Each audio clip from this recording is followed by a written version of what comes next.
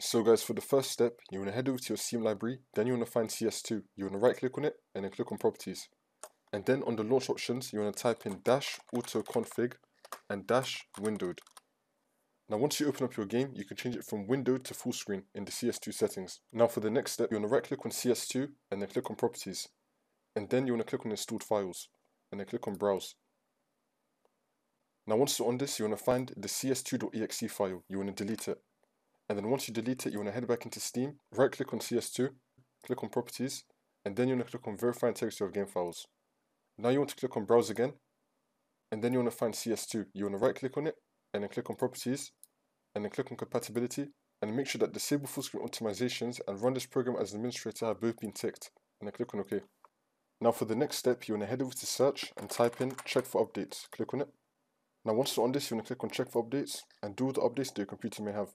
Now for the last step, you want to head over to search and type in device manager. Click on it. Now once you're on this, you want to expand display adapters and then right click on your graphics card and click on update driver. And then click on search automatically for drivers. Make sure that the best drivers for your device have been installed. Now once you complete all the steps in the video, you want to reset your computer and then the problem should be fixed.